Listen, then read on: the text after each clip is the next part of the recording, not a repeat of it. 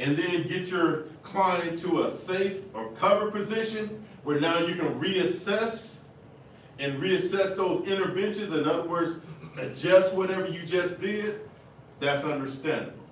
But if I'm just laid out here on the street and the only thing going on around me is my client is on the ground bleeding to death, I'm gonna cut him up out that clothing. You know, I'll leave the underwear on, but everything else is gonna be cut open. You know, trousers open up, shirt open up. I need to see what it is I'm doing. So with that said, inside your kits, make sure you got those scissors. You know, emergency trauma shears, EMT scissors, whatever you want to call it. Next slide, Brian. We get into that, we get on. Manufactured tourniquets. These tourniquets, the tourniquets that we use in our training is what we call CAT tourniquet, Combat Application Tourniquet. We buy them off of North American Rescue. That's what's in those kits back there. Now, there's other tourniquets that you can use or that you can purchase. My thing with this is make sure it's a tourniquet that has been approved by the Committee on TCCC, because that's like this committee or this group of folks, combination of military, civilian EMT, doctors, physicians, whatever, emergency medical room technicians. They got this committee where they kind of oversee and approve different stuff that's being used in the emergency medical field. Okay, so if it's something that they say, well, this works well, get it. The reason I like using CAT tourniquet is because one-hand application. It's probably one of the few tourniquets where you can actually use with one hand and be able to get it on. A lot of the, especially when you're treating yourself, like self-aid, okay? If you're doing somebody else, no problem. But if you got to do self-aid where you're trying to treat yourself and one of your arms or hands is gone, that's probably one of the few tourniquets that you can probably get on in a short period of time and not be fumbling around with it while you're bleeding to death. Okay, CAT 7.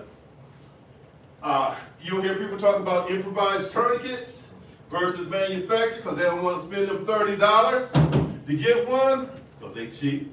That's not a whole lot. They'll go to Amazon and get that 3 for $19 and think they got something. You know, they got 3 kits. They said, oh man, I got a deal off of Amazon. I got these cats, okay?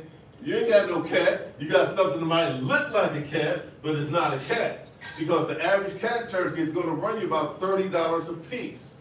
But they sell a lot of those, we call them Chinese knockoff tourniquets. They look just like those cat tourniquets, but they're not.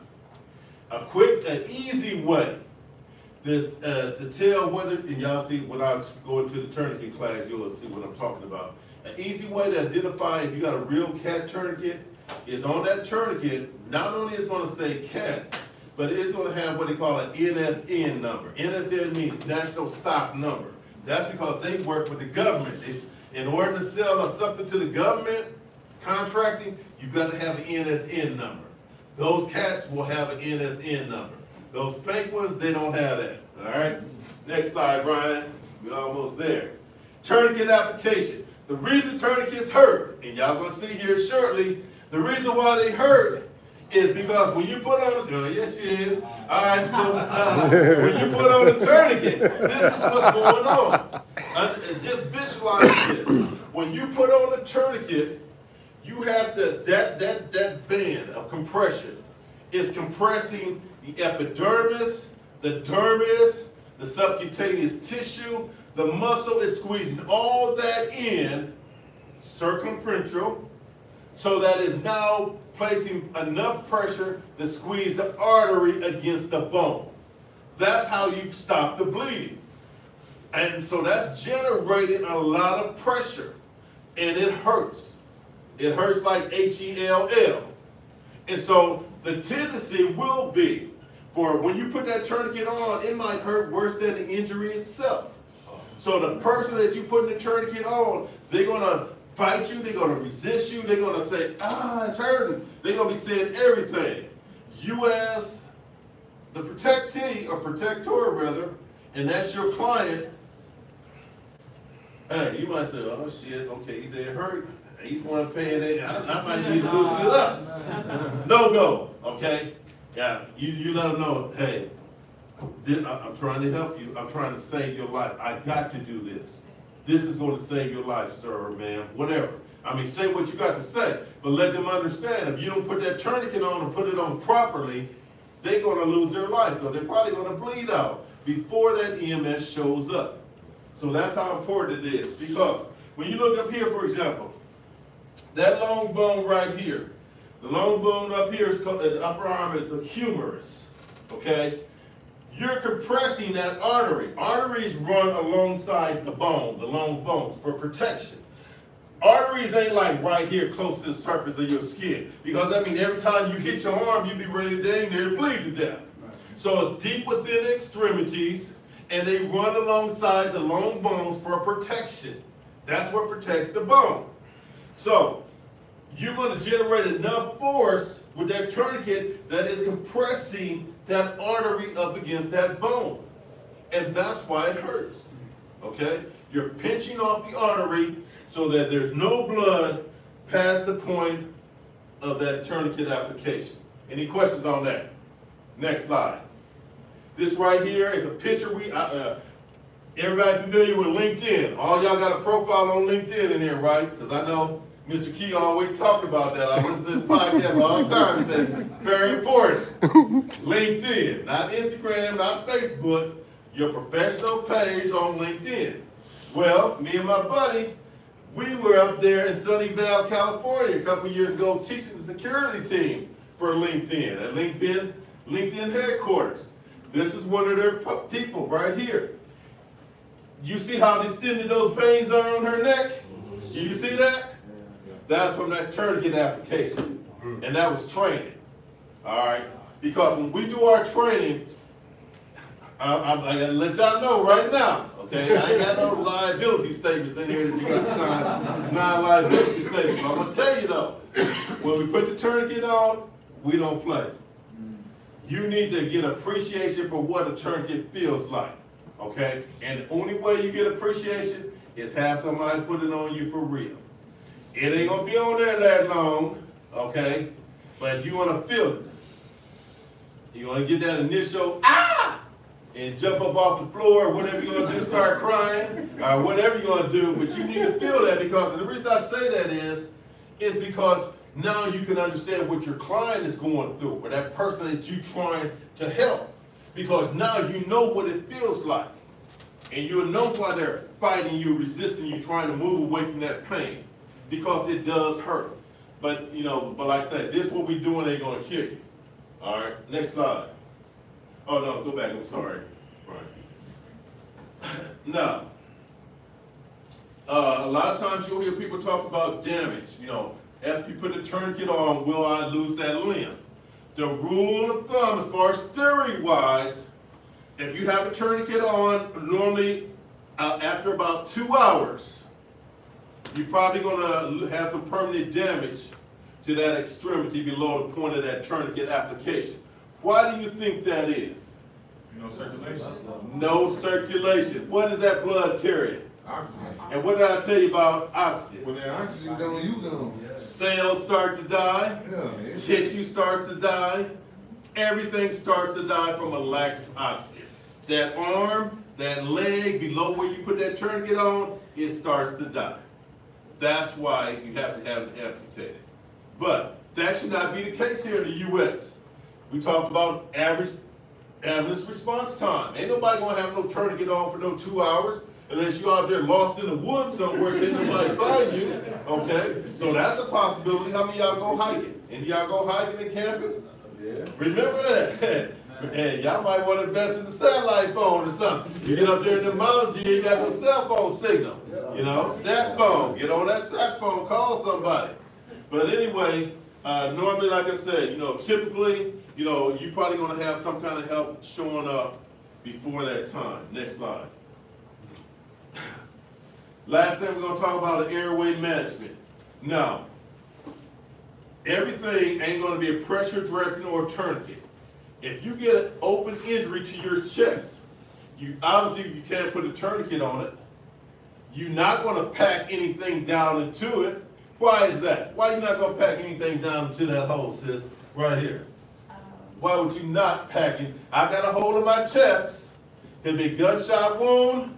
It could be I was in a car accident. and part of that dashboard broke off and went into my chest, or I could be out hiking with my client and we going up a trail and I fell and tripped and landed on a tree branch that was sticking up out the ground that I didn't see. And your first reaction was to jump up off of it. Now I got this big old hole, all right? Why did we not pack that? You kind of want to have circulation or oxygen flow. It just depends on like where it's at. Yeah, we said it. We said it's in the chest. Yeah, so I mean, What's in this chest? What's in that space? Your I know heart. you already tired. I think they had somebody who may not know. Your heart. Yeah, right in. I don't know. I mean, I honestly don't Think know. about your I body. don't Think know. about your body. What's inside here? What's up? What's this right here? Rib your hands on left and right. All right. What's inside that rib cage? Everything. All right. All your vital organs: heart, lungs, kidney, spleen. If you were able to pack something through that rib cage, what you think you're doing? It's locking you up. You messing up something. You packing some gauze into a heart or a lung or a kidney or a spleen. It's going to affect the function of that organ. So you causing just as much damage as what the person already had. So when we have those open injuries to that, we call it that space. We call it the box. We measure from the collarbone, we say from neck to navel, but actually it's more from the collarbone down to the belly button. That's the box, front, side, back. If you get any kind of open injury to that space, you need to put chest seals on. You know, you wipe it so you can make sure, well, okay, yeah, I see some blood coming out of there, and we know we put a seal on that. The reason pressure don't really work, because when we talk about pressure, what did I say you're trying to do when you put compression on something? Stop the bleeding. Okay, we stopping the bleeding, but how do we stop the bleeding? Putting the artery against the bone. Okay, we're compressing those blood vessels, that artery or that blood vessel, up against something solid.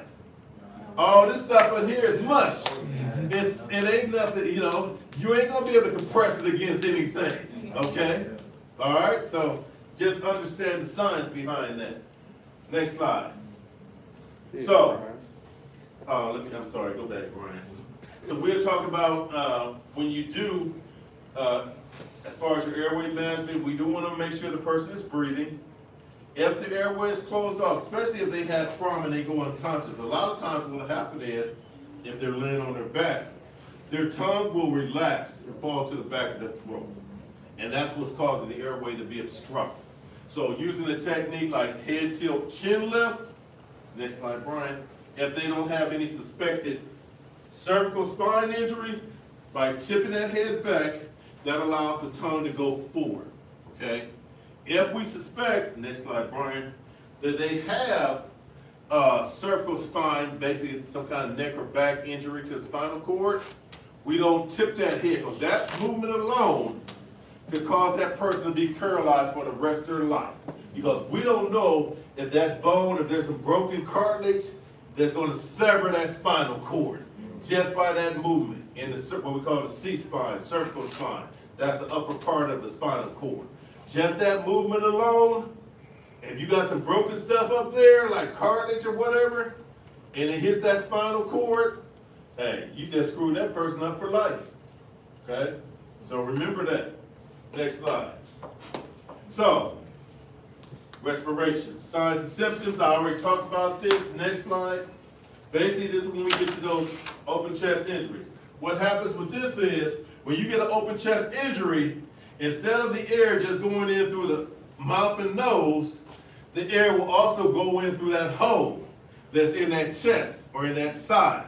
So now when you're inhaling, not only you have the air that's going into your lungs, but you have air going into what we call the pleural sac. It's that space that surrounds the lung. As that air starts to build up, it will cause that lung to collapse, just like a balloon. If it continues to build up pressure, that's what we call a pneumothorax, right? That open injury to the chest. As it continues to build up pressure, if that pressure is not released, it will progress into what we call a tension pneumothorax. So now, not only do we have the pressure collapsing the lung, but we also have pressure on the heart. And that will cause the heart, it basically can cause you to go into a heart attack, okay? So anyway, the only thing that you can do to treat chest seal, okay? Right. We use manufactured chest seals. They're in the kit as well, okay? That's why my kits are so, you know, that's that kit right there, probably one of the best you can find out in the market. Next slide. Now, if you didn't have a chest seal, what could you use in your, we'll say right now, if somebody in this class sustained some kind of injury resulting in an open injury to their chest, open wound to the chest, what could you use if you didn't have a manufactured chest seal? In this room right now, okay, duct tape, that's good. What else? Ty, what's one? Give me one. Say again? Chip bag. Okay, y'all been eating chips all day. All right, I know y'all can potato chip bag wrappers. What else we got in here? Because sometimes you have to improvise using what you have in your environment. What about those plastic trash bag liners? Okay. What about inside your car, inside your wallet, your driver's license or ID card? If the hole is small enough, you know. Basically, what we want to do is create something that we can put over that hole that's not going to allow air to pass through it. Okay, that's what you're doing. Next slide. Okay, once we put that chest seal on, if the person is unconscious, we're going to put them in what we call a recovery position. We don't want to leave an unconscious person laying on their back. Because in most cases, especially if they had some type of trauma injury, if that person is laying on their back, a couple things are going to happen. One, the tongue is going to fall to the back of the throat and block their airway. Two, what you think two might be? Okay, it could result in a seizure, depending on the injury. What you got? Internal bleeding. Okay, we almost there. Y'all tap dancing around. No, I ain't asking you tap. My man right here. Old school right here with a nice beard. Salt pepper. All right. Yeah, you right here. Yeah, you. All right, so he laying down and he's on his back. Yeah. He already there. All right. Okay, right in the back. It's because you want more oxygen to try to flow, so it can be easier for him to breathe. Okay. Well, we don't want him on his back because, like I said, the tongue will fall to the back if it relaxes, fall to the back, block off the airway. Right here. The only thing I'm thinking of is like so in case he vomits or anything. All right. That's what I want. That's what I'm good for. If the person starts to vomit, because a lot of times with trauma, you get that vomiting and stuff like that. If the person starts to vomit and they're laying on their back, instead of vomiting it out, a lot of times they'll regurgitate it back down into the airway and end up drowning on their own vomitus. Okay. So we want to put them on their side. So one is going to keep the airway open, and two, if they start to throw up, they'll throw up into the ground. If they're conscious, they may say, hey doc, hey Ty, man, let me sit up, I feel better. Y'all got a chest seal on, but that's the only thing going on. I feel better sitting up. Let them sit up, lean them up against a wall, up against a tree, up against a car, whatever. Let them sit up, because a lot of times, if they're conscious, they'll be more comfortable sitting up as far as their breathing goes versus laying down. But if they're unconscious, remember that right there, recovery position. Next slide. I think this is my last slide. This is technique where we use to identify other injuries. Because like, once again, our number one priority is massive hemorrhage. Then our second priority is airway, making sure they got an open airway. Third priority is respirations. Any of those holes in the chest, we get those chest seals on. Fourth priority is circulation. Any other injuries they may have, bleeding injuries, okay? May have something where anything's gonna affect their circulation. This technique we call it blood rake, blood sweep. We'll show you how to do that. Basically, it's checking, in the EMT world they call it patient assessment, okay? Basically, it's a methodical technique that you go from head all the way down to their toes, checking the body for injuries, okay? Front and back.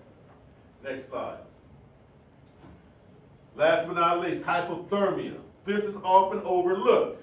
You know, you'll treat the bleeding, you'll make sure they're breathing okay, but you fail to check to make sure that person is not body is not cooling off. Hypothermia results from when you, especially when you're talking about trauma, it can be environmental, where they fell into some cold water or got cold exposure. But also hypothermia is real common when you have a massive loss of blood, okay? So what happens is the body core temperature, which is normally 98.6, it will start to drop. Basically, when you get around 95 degrees Fahrenheit, the body's ability to clot shuts down.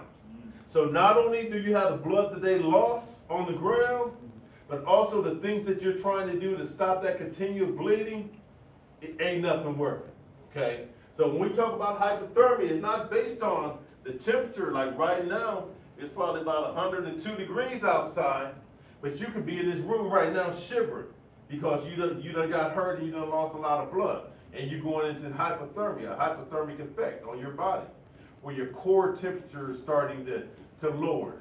What happens then is the body will try to save itself. Before your body will just die, it will start what we call pushing the blood back towards the core, okay? In other words, the core, where you have your vital organs, it'll start shunting. Shunting means basically that perfusion down to the lower extremities, it'll now start reversing that. So now you're trying to keep those organs filled with oxygen, blood with oxygen, whatever, the brain. And then at a certain point after that, it'll reverse itself again. It's like what we call irreversible shock. Brian?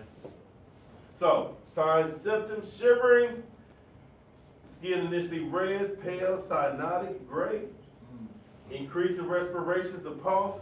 They'll start breathing faster, heart beating quicker. Why do you think that is? Why do you think they'll start breathing faster and the heart start beating quicker? Adrenaline. It's circulating just right here now instead of just pumping throughout. Okay, y'all, yeah, go ahead, Ty. You got that look on. Y'all kind of are moving around and y'all almost there, but y'all ain't quite there yet, huh?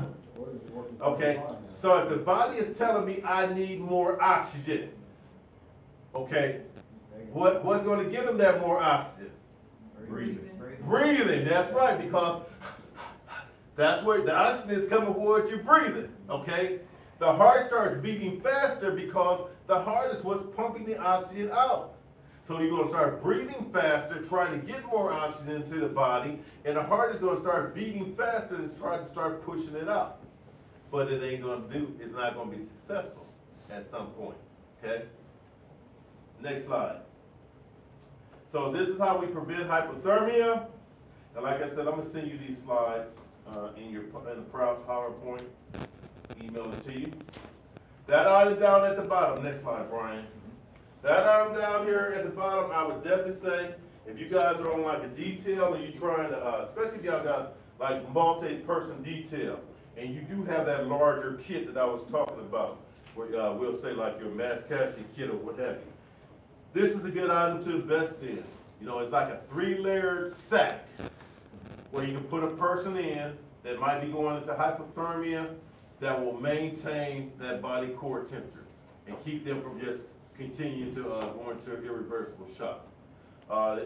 North American Rescue, I think it's cost like maybe about $129 or so. It's something that you would keep in like a larger medical kit or something like that. And once again, it's that what if, you know, what if this should happen?